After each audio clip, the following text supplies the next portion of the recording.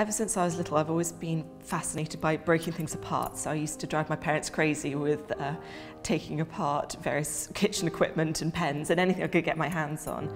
And in a sense, I felt that that was the same with Latin, that you're really breaking a language down to its most basic, intricate level. When I was in school, I was quite lucky to be around very inspirational teachers, especially in Latin and Greek. The thing that excites me about classics is the chance for a kind of holistic study of a whole society. I always liked reading literature, understanding it, but with Latin I found that I could combine that with my interest in language and sort of see how literary meaning, as I would say now, could be conveyed in a different language, which I found absolutely fascinating.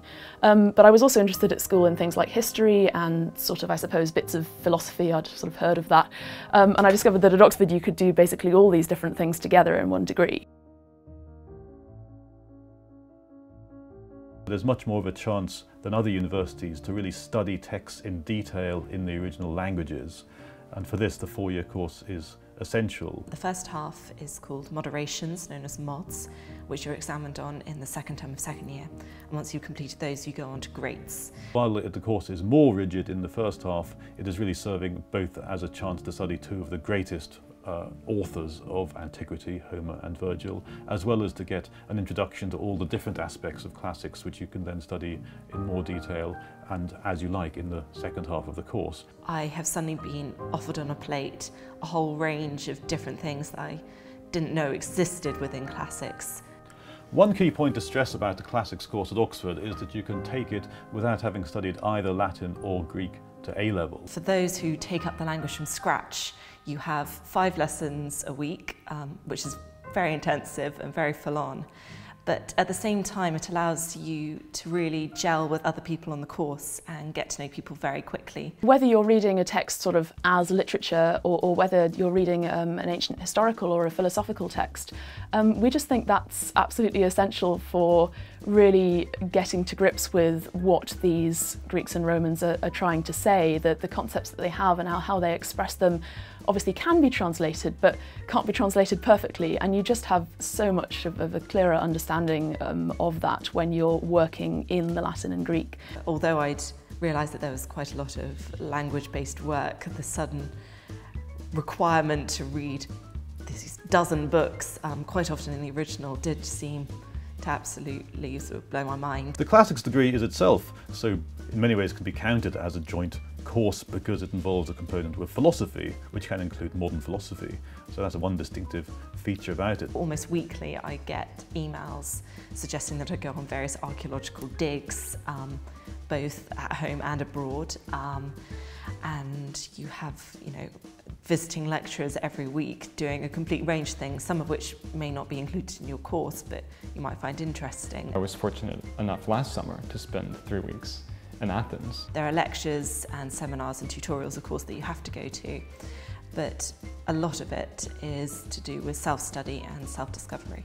One of the things I've enjoyed the most while here is having the opportunity through the Oxford Classics faculty of organising a university-wide Plato reading group.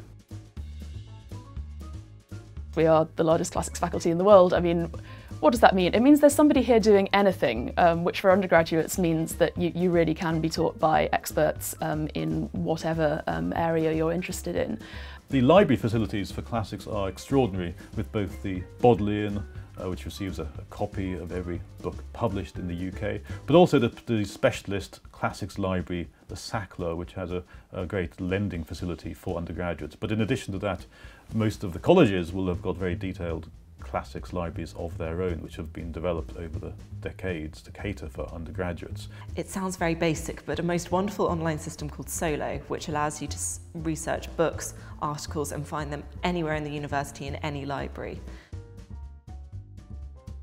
As soon as you arrive at Oxford, you meet with your tutor and you're given a reading list and you're told to write an essay about some topic that will be due in a week's time, and you're literally just left to your own devices after that. A lot of it, when you first step into it, can seem very daunting, particularly with a tutorial situation where you're handed an unseen piece of Latin and you're told to translate on the spot.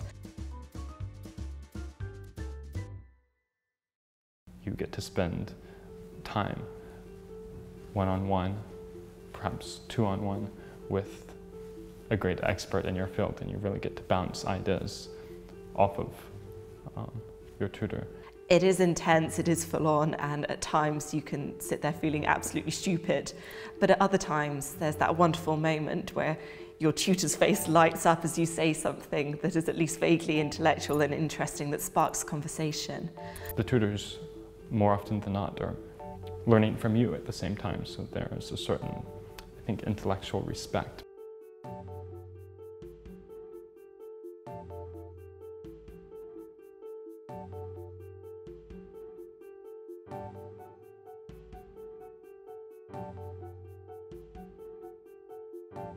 Every week you'll have at least one essay, along with various exercises in grammar to do. So your days are definitely filled, but that's not to say that there aren't a few spare minutes or indeed hours to dedicate to other pursuits. I'll usually have about 2 days to devote to reading material for each essay, and then 1 day for each essay actually to write it.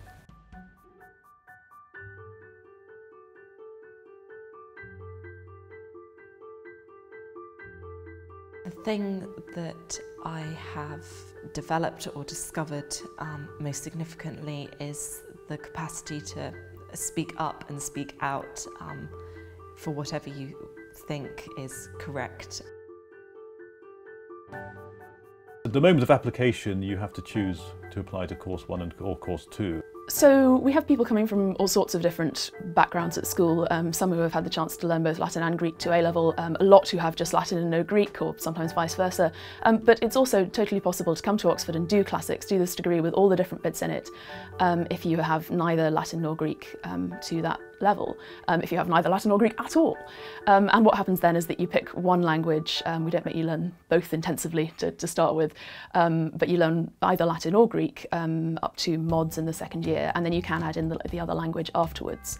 What I'm looking for in applicants is a combination of talent, commitment and imagination. If people have got those three, they're doing pretty well.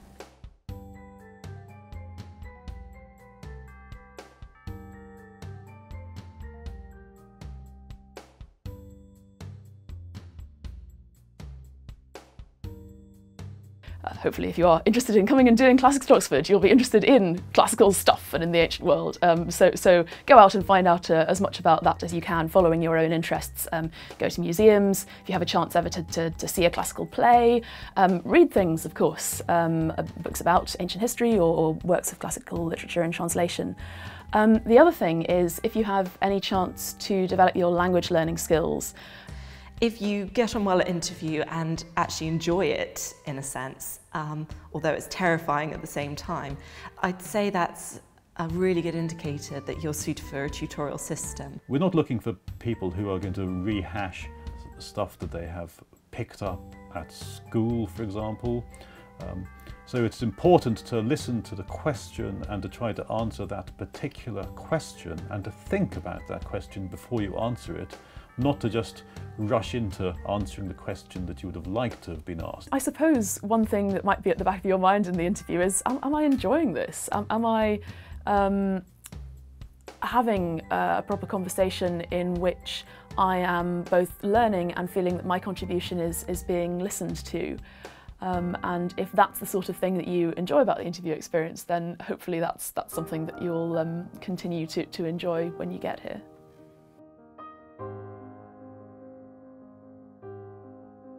Oxford Classics go on to do an extraordinary range of things. Many of them pursue careers in the law, go into become barristers, solicitors. Many of them go into the city, but many of them go into teaching, or really a whole range of activities, into charity work, I've had a recent student going into the army, I've got a recent student working for the Labour Party. I think one of the wonders of the classics is that it just opens so many doors, which a lot of people don't often realise. They think, oh, it's a dead language and a dead civilization, what could possibly be useful about that in the real world? But it's the skills you learn whilst studying it that can be applied then to life beyond Oxford and beyond study. Ultimately, what I would like to do is to be able to teach at some level. I think that it would really be wonderful to sort of inspire students in the same way in which I've been inspired. It's seen by employers as a very valuable, rigorous degree that really sets people up for anything.